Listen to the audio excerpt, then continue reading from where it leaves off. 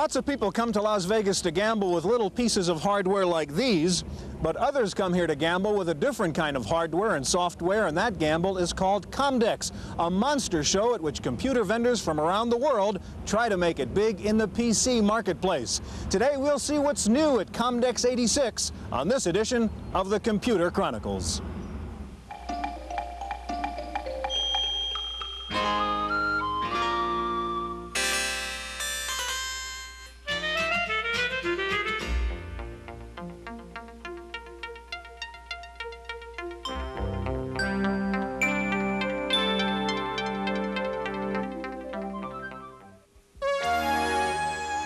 The Computer Chronicles is made possible by Leading Edge, makers of IBM-compatible computer systems, including Lotus lookalike spreadsheet, word processing with spelling correction, communication software, and Hayes-compatible 1200 baud modem. Leading Edge with over 1,000 service centers nationwide.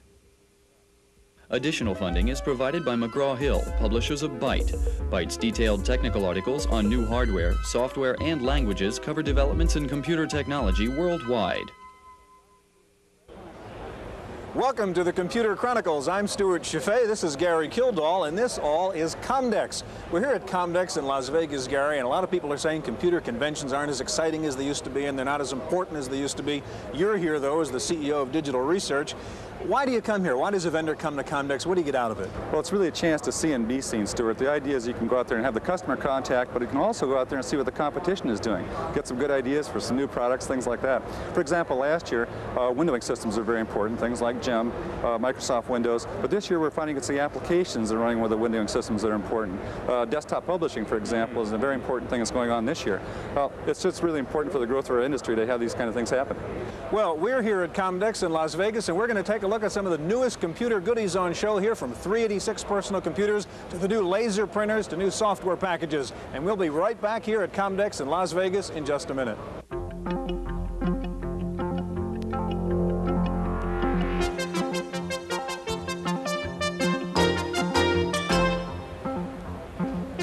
One of the biggest stories here at Comdex, in more ways than one, is the Intel 8386 microprocessor and the whole new generation of personal computers using the 386 chip. Of course, Compaq was first out of the gate with a 386 computer, but it's obvious here at Comdex that it has lots of company now. At first glance, it looks like the next step of the IBM cloning game, from PC to AT to 386, and almost everyone wants to be included. But this time, IBM is not in the picture, and it's hard to tell just who is cloning whom. Along with Zenith, Compaq, and K-Pro, other companies are offering their own 386 versions, and they're betting on a big price advantage. Multitech Electronics, Taiwan's largest computer manufacturer, unveiled a typical model, but at a budget price, $3,995, or about $2,000 cheaper than most. The processing power of the 386 is easily demonstrated using a calculation-intensive application like this engineering design program. Running at a clock speed of 16 megahertz, the 32-bit chip is 2 to 3 times faster than 16-bit AT computers. Multitech's base system comes with 1 megabyte of RAM on the main board, a 40 megabyte hard disk, and IBM-compatible slots. The excitement surrounding the 386 could turn to gloom for AT owners who appear to be facing an expensive new upgrade. But Intel, the source of the 386 chip, is offering an alternative solution.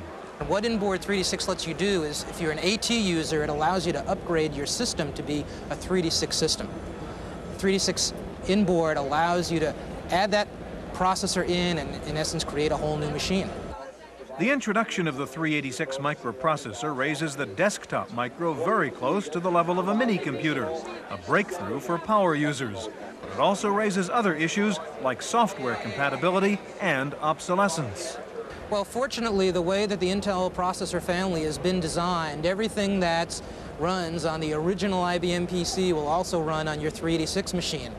Of course, we can't promise that all the software that comes out for the 386 will run on that first PC, but that's progress. A lot of the new software will require the new machines, but certainly all the investment that they have in training and support and familiarity with their existing software, where the real investment is, in my opinion, will not be obsoleted by the new machines. And that's the right perspective. On a more basic level of PC cloning, Korean manufacturers were showing XT and AT substitutes at some very attractive prices. Samsung Electronics, producing everything from semiconductors to CRTs, introduced an XT clone with a retail price under $800. Samsung's own AT clone would sell for less than $2,000. Computers competed for space with cars at the Hyundai booth, where the company's successful venture into the automobile market served as a symbol of its future computer plans. In a show of marketing bravado, Hyundai plans to sell its blue-chip line of IBM compatibles through discount stores and mass merchandisers. We have a unique approach in that sense. We view that the personal computer is being regarded as a sort of a household item, which cannot be that much differentiated in terms of functions and so forth. So we took that particular segment for that approach. Hyundai is another large industrial conglomerate producing a wide spectrum of electronic components. In the past, these parts have been going into other computers, but now they'll be going into the company's own products. I think the market we are trying to serve is that the market that had not been well served by the other competitors, like particularly from Japan and European sources. Somehow they did not take that aggressive approach in the before. Maybe they have some cost production problem, and so we believe that this will not pose any direct competition with them. In fact, this is the area that we feel that we can do far better in terms of the ability to provide a low-cost product, particularly in such a time that the Japanese yen has been so appreciated. From the People's Republic of China came yet more clones, but these featured some highly unusual software. 那么在一个里呢，我们也带了一些容易看病的办法和中国系谱，我们希望呢对人类的健康做一点贡献。 We are mainly this time we are bringing our software with the acupuncture and also the recipes to mainly look after the health of the foreign people. The Beijing Guangzhou Computer Center hopes to attract attention with its acupuncture and culinary software, which can read and display in both Chinese and English. The computers are available in all modern configurations, including an 8286 version with an 80-megabyte hard disk, a local area network, and you can even get a Chinese character spreadsheet. If there was any sign of visible progress at Comdex, it was in the portable computers on display, which for the first time had visible displays. Thanks largely to some giant leaps in LCD technology, Zenith, NEC, and DataView introduced a new generation of laptop portables with sharp, bright screens. The Zenith Z181 was one of the first machines offering the so-called Super Twist, or birefringent liquid crystal displays. The result is a crisp blue-on-white screen with a 12:1 contrast ratio, about 4 times better than a conventional LCD. To overcome the added weight and bulk of the new portables, the DataView company cut its computer in half.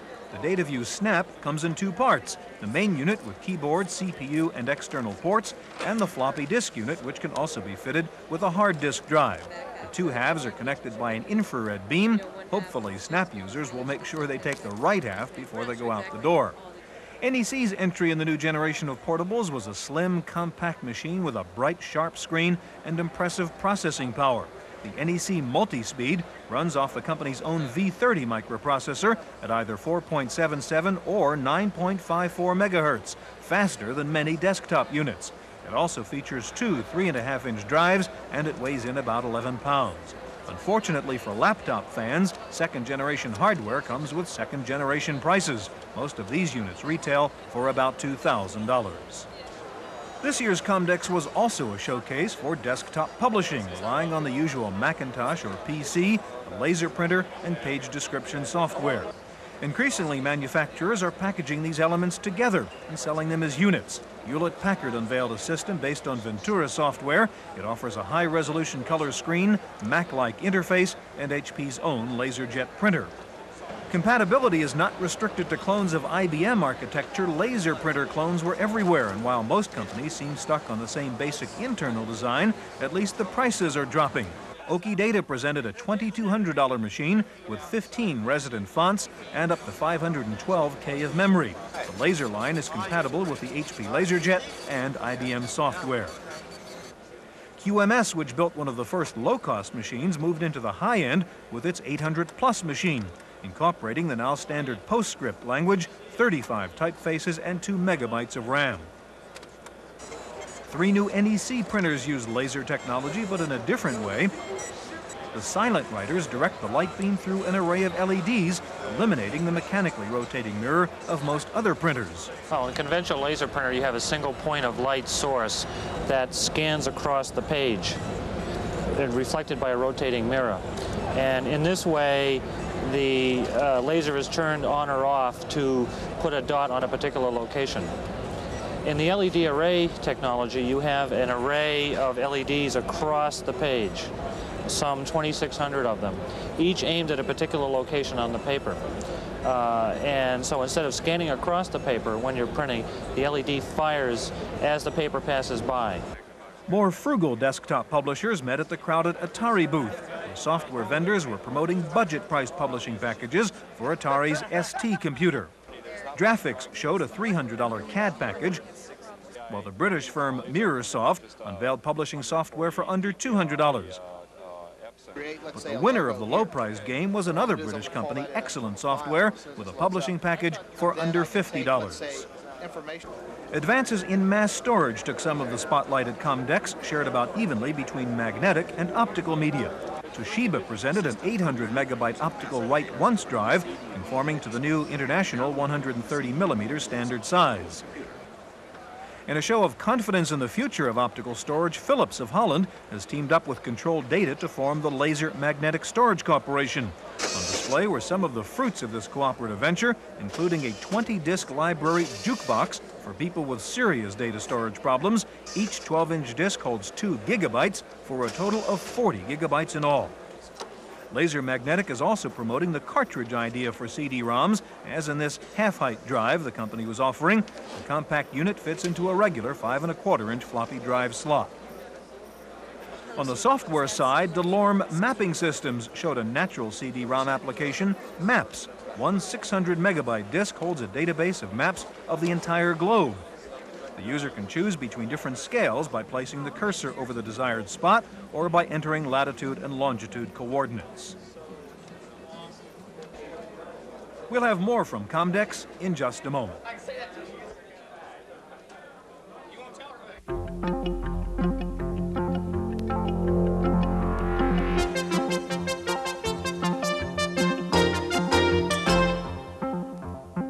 There's a lot of hype and gimmicks here at Comdex, and it's hard to sort through the inventions that will never see the light of day and those that signify the next great trend.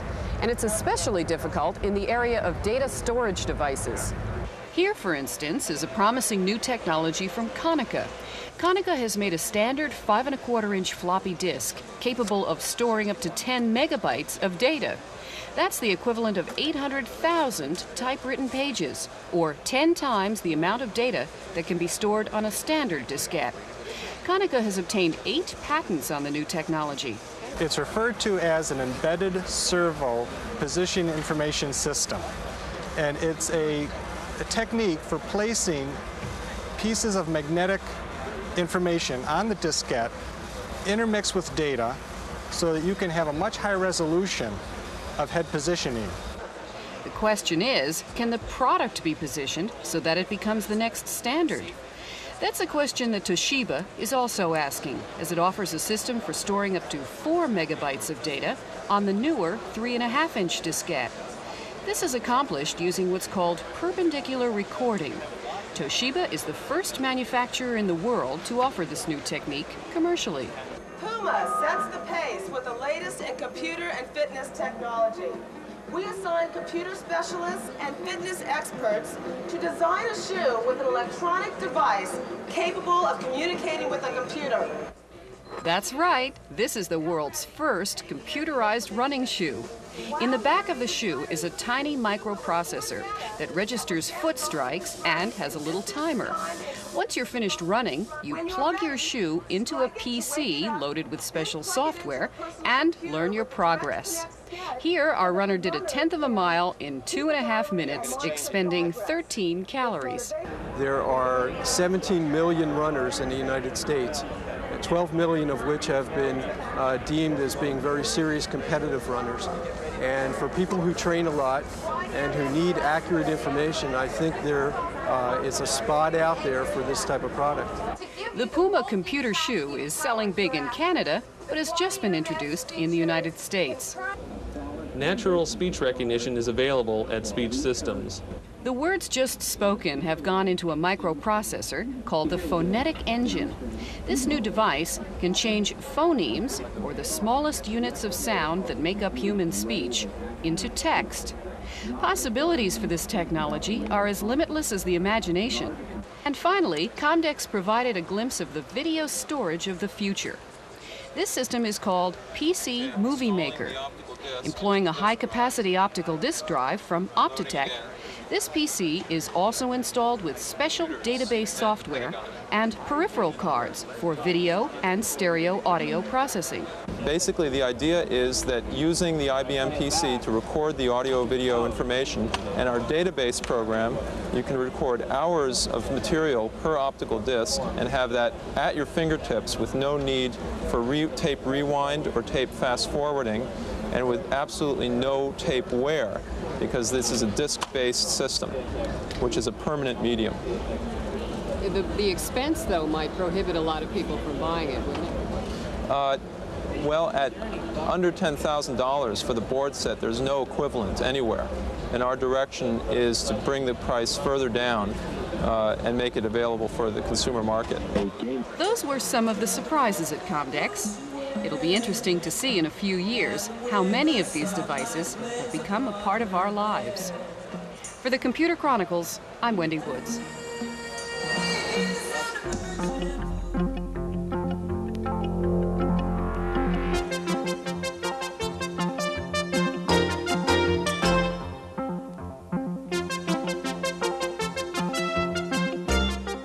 We're back in the studio here in California now that Comdex is over, with several experts to talk about the significance of what went on at Comdex. Let me introduce our guests. First of all, Tim Baharin, the Vice President of the Microcomputer Group at Creative Strategies. Next to Tim, Jan Lewis, President of the Palo Alto Research Group. And next to Jan is Hal Glatzer, West Coast Bureau Chief for Software News. Next to me is George Morrow, because Gary Kildall never got out of Las Vegas. I don't know what happened to him, so George is here in his place. Jan, today, this year at Comdex was supposed to be the year of the 386. There were a lot of machines there, weren't there, sporting the 386 Micro? There were a tremendous number of machines there. There were many that were actually announced at the show, a few announced previously. The interesting thing about it is that it was sort of a defensive move. Many vendors felt they had to come out and announce 386 machines just for defensive reasons, to be competitive, and yet what you really see is a lot of these machines will not be shipping for some time to come yet. Really? So they introducing them, but the ship dates are still uncertain? The ship dates are still uncertain, and even the ones that are shipping now are shipping in very small quantities. Jan, let's go beyond that. We've got the 386 machines. Is there software around to take advantage of the 386 machines? That's really the key question. At this point in time, there is no software that specifically takes advantage of the 386. Now, you can run existing applications on the 386, and what that really means is if you have a very large spreadsheet or a large database, you can get raw speed, raw power out of the machine. But the truth is that the software that will unlock the power of the 386 is quite a ways away on the horizon. What do you think? What's the timeline there? Well, I think the software for the 286 machine, which still hasn't caught up with the hardware, is probably mid next year. And the 386 so God knows when we're going to get God knows when, exactly. Yeah. Tim, laser printing. What would you say the action there in Comdex was? Well, probably a couple areas. First of all, the whole concept of desktop publishing has gotten everybody kind of jazzed. And I know I chaired the session on desktop publishing on Thursday, and we had 1,200 in attendance and turned 400 away. And so, of course, that is something that is driving. It's still very hot. But as an office automation tool in general, if you went to the floor and tried to actually find a daisy wheel printer, you would have a hard time finding that. It's the whole concept of laser printers are definitely starting to move in the direction where they will dominate the market shortly. Hal, you follow software. What would you say the news in software was at the show? Well, we rarely see new software products unveiled at Comdex anymore. It's just impossible to run a good demonstration. Sure. And a lot of stuff that you do see isn't really ready. Sure. But since I follow larger system and large organization purchase type of software, what I'm noticing is that everyone with an established application now has a local area network version. Everyone wants to run on networks, and it happened that I chaired a session on local area networks, and it brought out quite a lot of people who need to supply complete systems and complete solutions to businesses, mostly medium to large size businesses, and they all want to run their favorite applications in the network. They don't want to have onesie-twosie software on people's desk anymore. Jan, how about the network? Was there network hardware? Is there anything happening there to suggest the emergence of standards?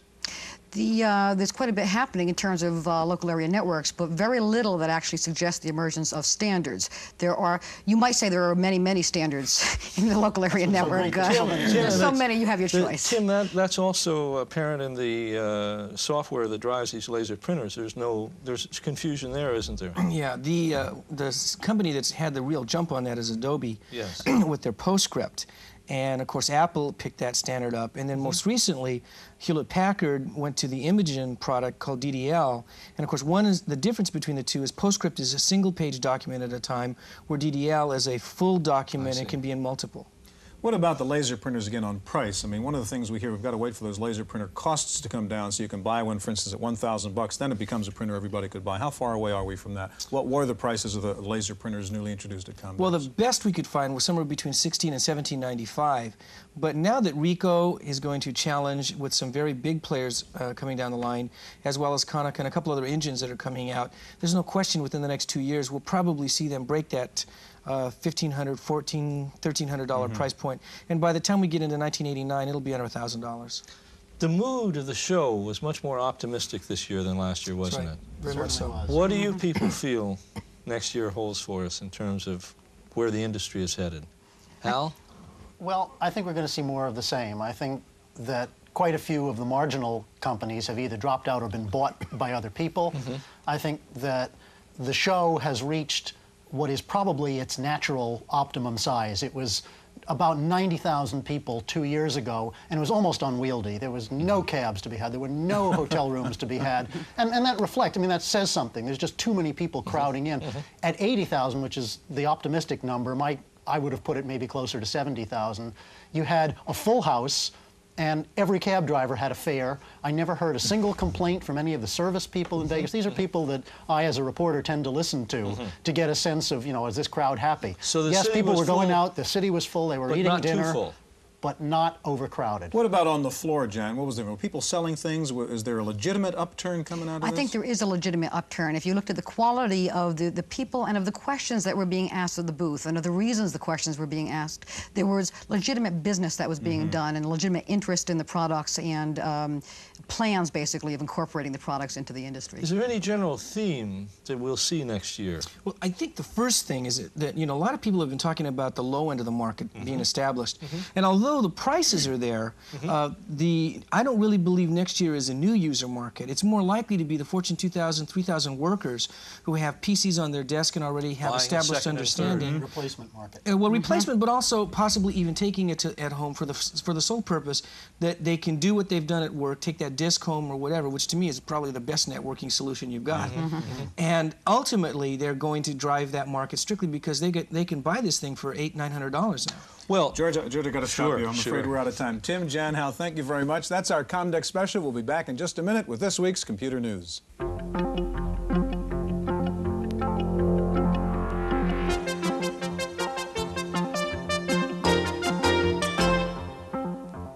In In the Random Access File this week, despite the furor over the sale of U.S. military hardware to Iran, one U.S. company in Virginia is reportedly negotiating to sell computer war game software to Iraq. The company is called BDM International, and according to recently published reports, the company would provide Iraq with war game and simulation software that would make the Iraqi Air Force more effective against Iranian oil targets and the Iranian transportation system. The Reagan administration has created a new category for classifying government documents. The new category is called sensitive, and it means a document may not be placed in a computer database. Sensitive documents are not necessarily classified and can be accessed manually, but a Pentagon spokesman said the removal of sensitive documents from computer databases is designed to inhibit access to the documents by Soviet agents. What do an Activision spreadsheet, an SSI computer game, and a McGraw-Hill statistics program have in common? They were all written by a software firm in Shanghai, China. The Shanghai Software Consortium says it has 25 programmers on staff. They use IBM compatibles built in China. One major advantage of buying software from China, Chinese programmers make about $50 a month. A computerized pancreas has been implanted in a human patient for the first time at Johns Hopkins Hospital. The artificial pancreas can be reprogrammed by an external radio transmitter to alter the amount of insulin it delivers to the body based on the changing levels of the patient's activity and nutrition. Time for a look at software in this week's review from Paul Schindler. Well, you may say to yourself, it looks like Schindler has finally lost his marbles. I may have lost my marbles, but what I found is one of the best personal computer gift ideas ever, the Toy Shop. That award-winning paper airplane just happens to be the simplest thing you can make using the program. Now, first, you use the simple menu screens to tell Toy Shop which toy you want to make. The program then offers a simple diagram and description of the toy. If that's the one you really want, you're offered numerous chances to customize it. You can change the patterns or words on virtually any part of any toy. Finally, you hit the print button, and a really detailed toy is output to your printer. This is what the output of Toy Shop looks like. My example is the Starship. Here again is the finished product. All I needed was scissors, glue, and a paper clip. Toy Shop is a darn clever $65 idea from those innovative folks at Broderbund Software in San Rafael, California. For the Computer Chronicles, I'm Paul Schindler. The accounting firm of Coopers & Lybrand has developed a new expert system for giving tax advice. It's called ExpertTax, and it uses 2,000 rules gathered from the firm's top partners. The software will be distributed to Coopers & Lybrand offices around the country so that even a junior accountant in the boonies can give his client the same expertise that the partners are handing out to the big spenders in New York. There's a new wrinkle to telephone management software. A company called General Information has come out with Hotline, a telephone number database and dialer which includes 2,000 commonly used national phone numbers like airlines, hotels, and Fortune 500 companies. Hotline selling for $29.95. Finally, the case of the lonely computer in Lyons, Oregon. The mayor was surprised to get a $1,300 phone bill for a new phone line which had been installed at the library so a personal computer there could access the library system's mainframe in Salem. Well, it seems the PC just kept on calling the mainframe, logging 87 hours worth of phone time in 1 month. While sentimentalists are saying the PC was just lonely to phone home, a systems analyst says it was just an unfortunate programming glitch. That's it for this week's Chronicles. We'll see you next time. The Computer Chronicles is made possible by Leading Edge, makers of IBM-compatible computer systems, including Lotus lookalike spreadsheet, word processing with spelling correction, communication software, and Hayes-compatible 1200 baud modem. Leading Edge with over 1,000 service centers nationwide. Additional funding is provided by McGraw-Hill, publishers of Byte. Byte's detailed technical articles on new hardware, software, and languages cover developments in computer technology worldwide.